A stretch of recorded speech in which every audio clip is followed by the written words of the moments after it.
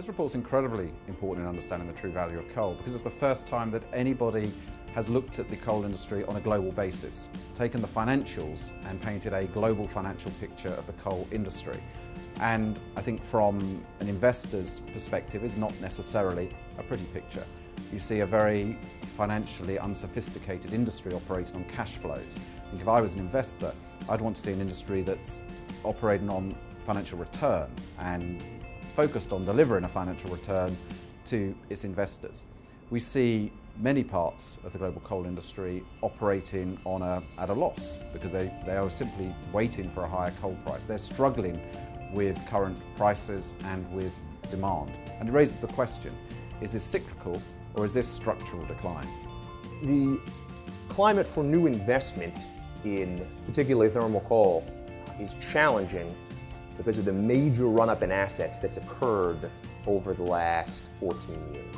You can see really from 2000 to now, these companies have added over 200 billion in assets, with over 70% of that relating to thermal coal.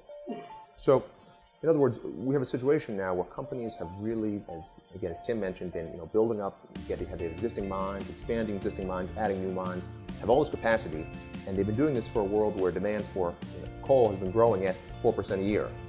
Now transitioning to a world where growth is flattening, potentially on the IEEFA forecast to basically be flat to slightly down, but you have all this capacity. So as a result of that, the opportunities to really develop new projects are severely diminished because you have this existing capital stock that needs to be run down before new projects can be developed. So climate for new investment, not great.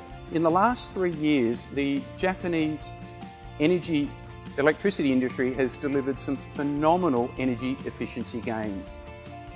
And when the world understands the magnitude of those gains, they'll actually start putting those into practice in their own country. So the key finding really for the export market is to focus on production of coal that needs a coal price of $75 a tonne. So it's really looking at this high-cost coal going forward.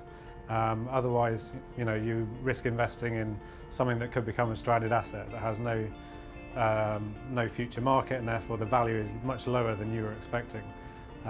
So as a prudent investor, you don't want to be putting money into things that aren't going to make you money in the future. So we're actually seeing quite a range of approaches that investors are taking, asset owners in Europe and Australia, as well as investment managers of varying sizes. And very broadly speaking, I think there are 3 approaches. They're not mutually exclusive. And the first is measuring portfolio risk exposure. The second would be pursuing carbon tilt strategies. And the third would be divestment. My role as an analyst, the most important finding from this report is that thermal coal is not a growth industry. It's an industry that will soon be seeing its peak and begin to be declining. So when you're looking at valuing companies, generally you would look at what are the growth prospects and where are the most profitable investments. I think our report provides context for understanding that the number of profitable investments is shrinking, and in many cases it's about finding companies that are going to be returning cash to shareholders rather than spending that cash developing potentially financially risky and unprofitable projects. Well, I'm hoping this is going to really help investors and markets think about the risks facing the coal industry over the next 20 years. In fact, we go out to 2035 in relation to demand trends and supply trends and cost trends.